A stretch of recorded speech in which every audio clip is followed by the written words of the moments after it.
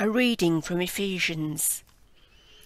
I urge you then, I who am a prisoner because I serve the Lord, live a life that measures up to the standard God set when he called you. Be always humble, gentle and patient. Show your love by being tolerant with one another. Do your best to preserve the unity which the Spirit gives by means of the peace that binds you together. There is one body and one Spirit, just as there is one hope to which God has called you. There is one Lord, one faith, one baptism. There is one God and Father of all mankind, who is Lord of all, works through all, and is in all. Each one of us has received a gift in proportion to what Christ has given. As the Scripture says, when he went up to the very heights, he took many captives with him. He gave gifts to mankind.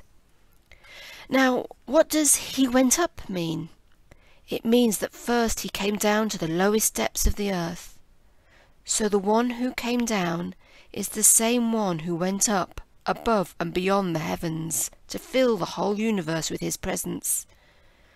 It was he who gave gifts to mankind.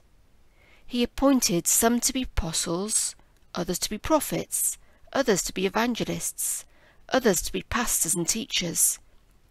He did this to prepare all God's people for the work of Christian service, in order to build up the body of Christ. And so we shall all come together to that oneness in our faith and in our knowledge of the Son of God.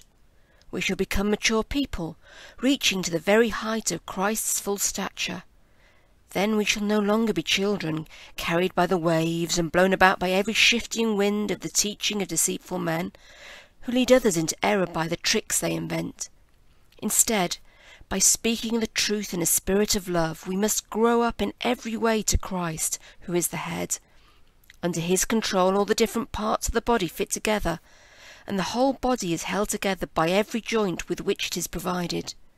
So when each separate part works as it should, the whole body grows and builds itself up through love.